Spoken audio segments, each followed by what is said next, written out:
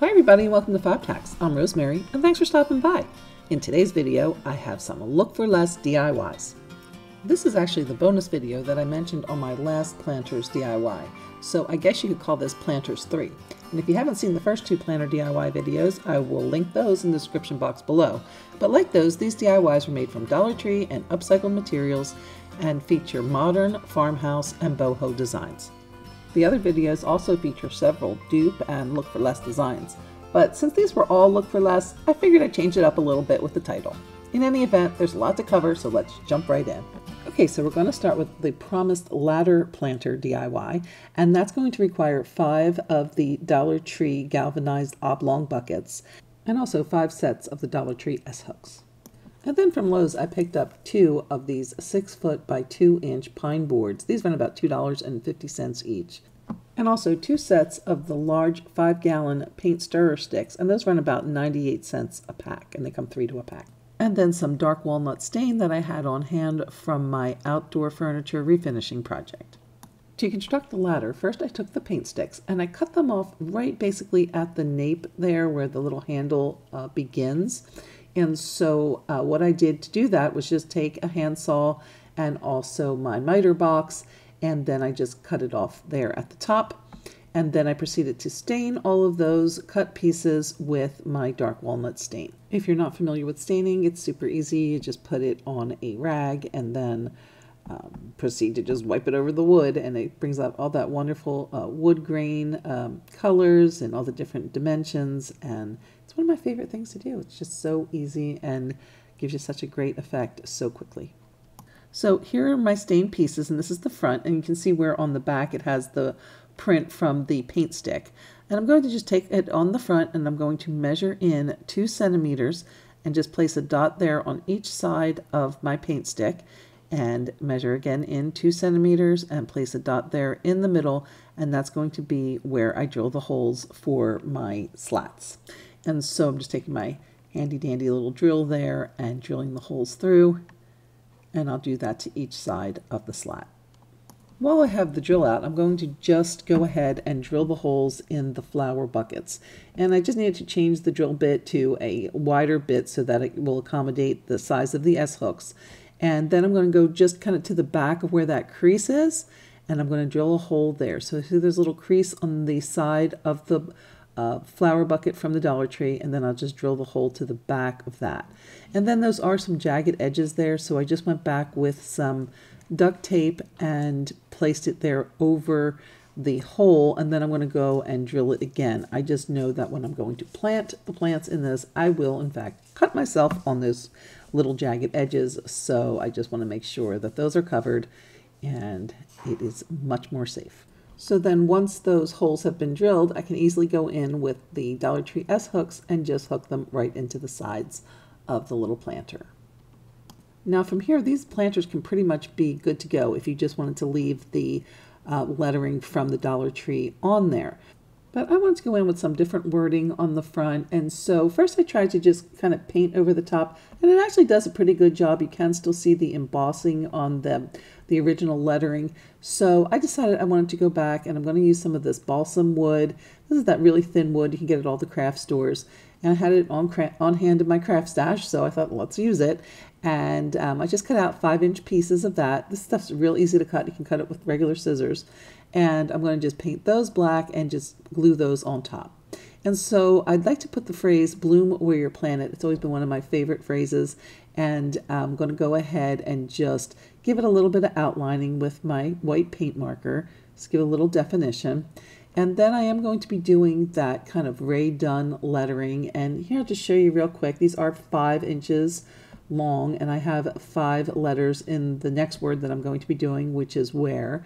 And so what I'm basically doing is just making sure that the lettering is done within the inch mark. So I've lined up that ruler there at the bottom, and so I know that when I do my W, I'm going to make it nice and long and thin, and then I'm going to keep it within that 1-inch range.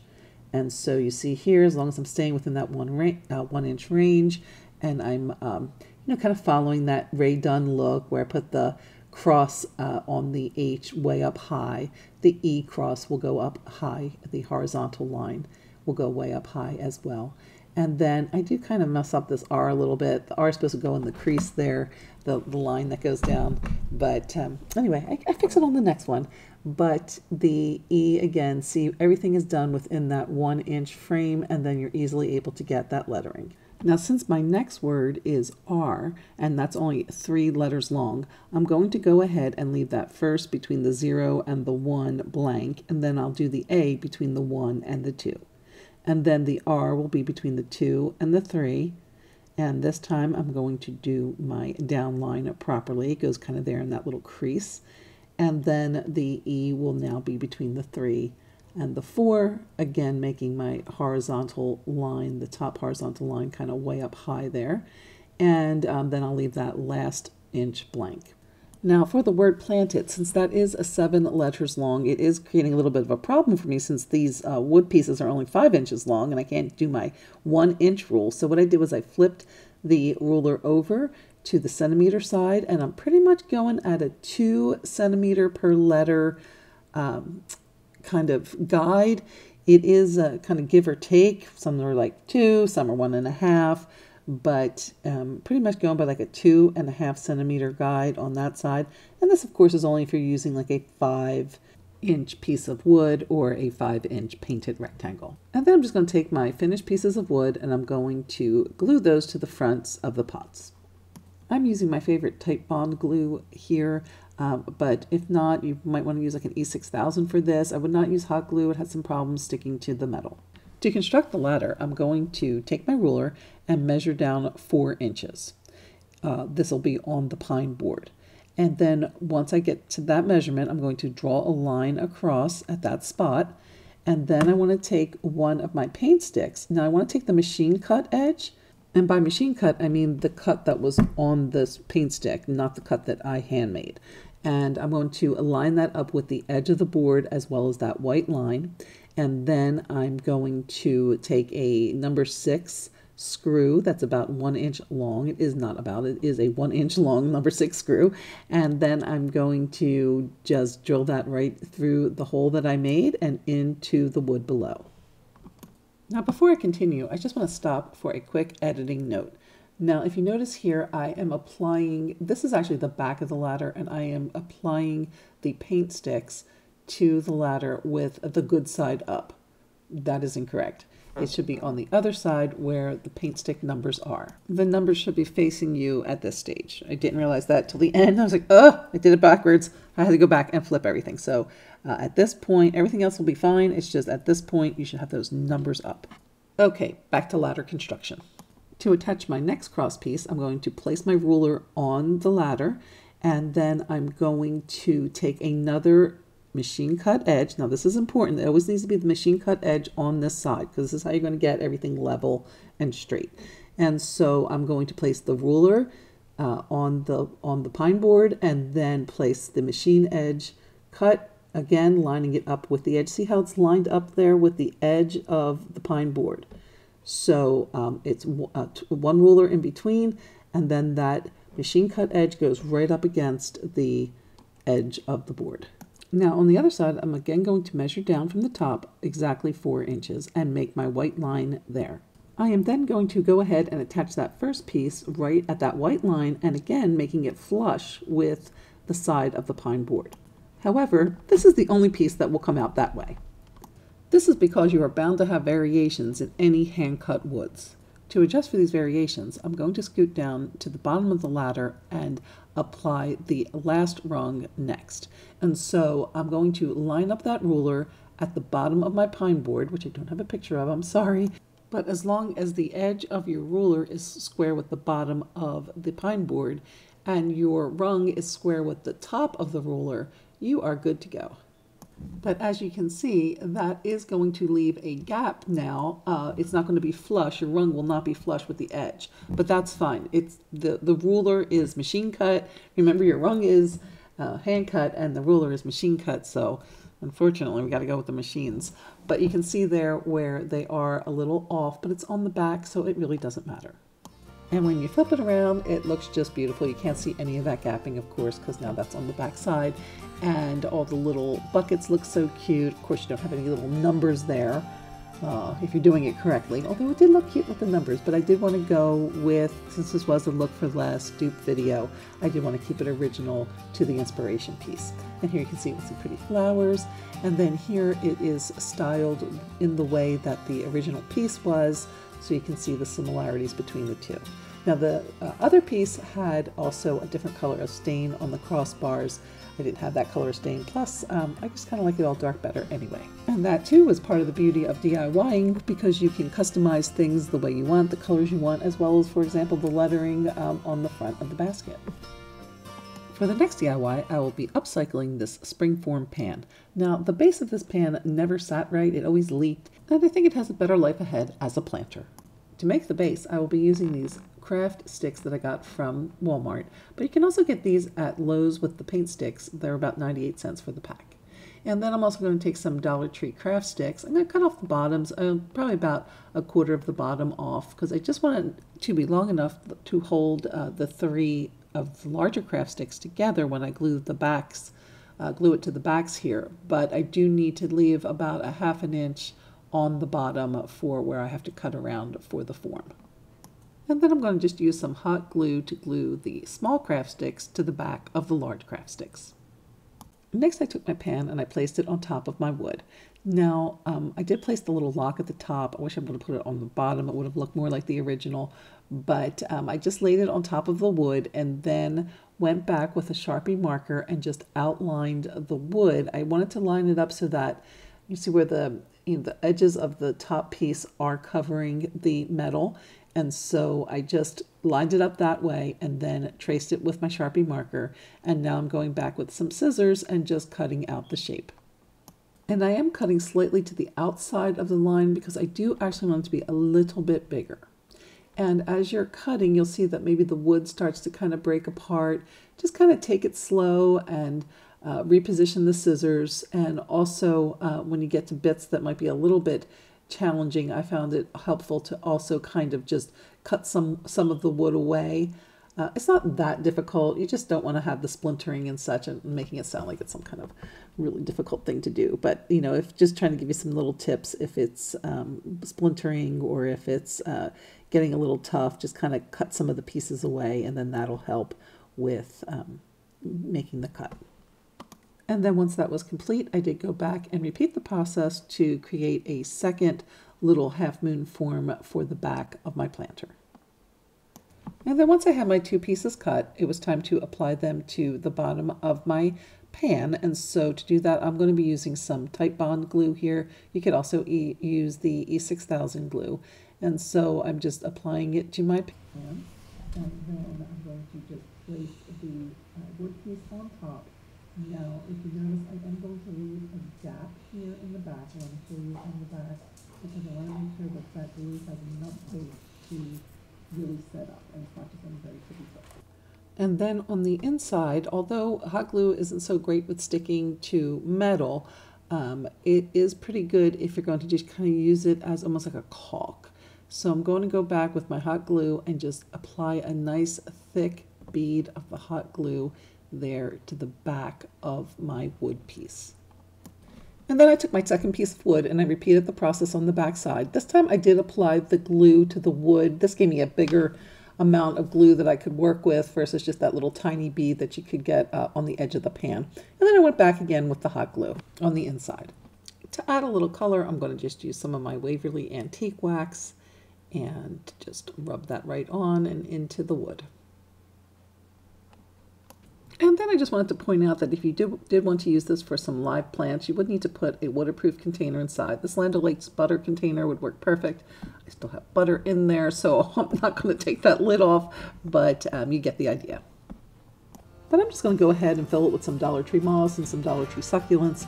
And you can see here from the original that it's a pretty close match, except for the price. The original from Wayfair was $93. And the DIY version from the old pan costs about $1 in materials. For the next DIY, I'm going to be using one of these Dollar Tree black buckets, as well as these kaleidoscope party favors from the favor section of the Dollar Tree. And what I'm going to do with the party favors is I'm going to use those as little legs for my planter. And so all I'll need to do is paint those black and then glue those to the bottom of the bucket. For the bucket itself, I'll need to remove the handle, and so I just use my pliers to pull out the one side, and then the other side just popped right out.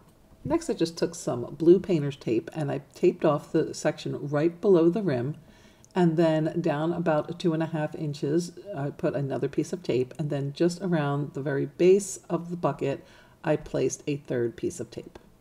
Next, I took my white paint marker, and below the lip of the bucket, I just began drawing a line kind of close to the lip, maybe about 1/4 inch below. And you notice that I'm just kind of hand drawing this. That is the look on the inspiration piece as well, because it is that kind of bohemian, natural, handcrafted look. And so again, you know, we're not doing that machine exact cut. And therefore doing these kind of dashed wavy lines is actually in line with the inspiration. Then I went to the bottom of that top rim of the bucket and just again began drawing that kind of dashed, a little bit wavy line. It's not wavy on purpose, it's just because, you know, I'm drawing it and hand drawing it, and it kind of has a wave to it. But again, doesn't need to be exact because that's the look that we're going for. And then now I had the top line and the bottom line, and then I began drawing some vertical lines. Now, as you'll see at the end of this piece, I did make these lines, I think, too far apart. And so I did eventually go back and place another line in the middle. So once I was in the editing process, I could see that I had not made these close enough versus the original. So I did go back and do all of these lines smaller. For the next pattern, I'm again going to be drawing a line around the bottom piece of that tape there. And again, these just dashed kind of wavy lines. And I will take this all the way around the bucket, but for illustration purposes, I'm going to just stop there and begin on the second part of the pattern, which would be to apply a straight line around the top of the next tape. And then I did want to keep going back and refilling that paint marker. If you're not familiar with them, you really do have to press down on them and make sure that you're getting a good flow of paint. Now, after I had my top and bottom line, I went and made a line straight through the middle of that section as my next step. And then I went back to my bottom line, and just above that, I drew another line all the way around. It's just a little section in between. And then I'll do that to the top line as well, to just create another little section in between. And you'll be surprised when you see the original how it really does, you know, kind of go a little wavy and not so neat. So anyway, I'm going to now go with kind of an arrow pattern and just start making the lines diagonally in this pattern. And again, I did have to go back and do these smaller. Once I saw the original, I should have been doing 2 times as many lines here. So I just fixed that by going back and making another line in between all of these lines. So, but if you want to do it right from the beginning, that would be make these little spaces smaller. They shouldn't be that big. Or maybe you prefer the bigger design. In that case, leave it as is. And now for the next pattern, I'm again going to be drawing a line at the top and then again at the bottom of that section. And of course, I will be again doing this all the way around the bucket, but for this illustration, I'll just be doing this section. And so once my top and bottom have been drawn, I'm again going to do a line straight through the middle.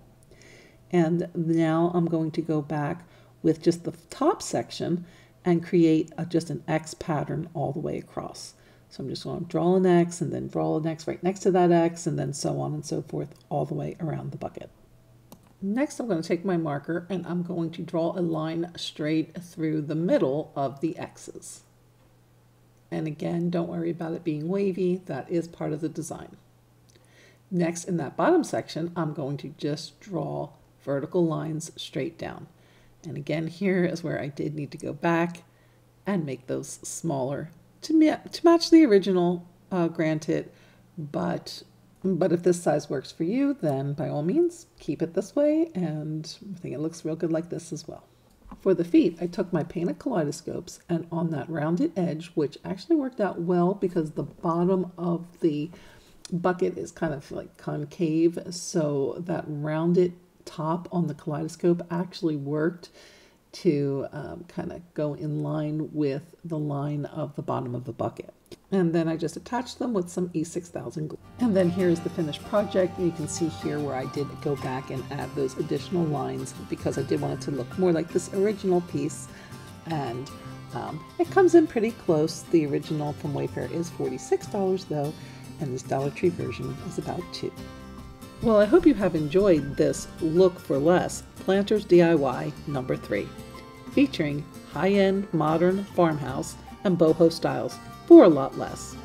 If you haven't seen videos 1 and 2, I will link those in the description box below. If you enjoyed this video, please remember to give a thumbs up, and please share with any family and friends you think will also enjoy this video. If you have a favorite, or plan on making any of these, or have a question, please let me know in the comments.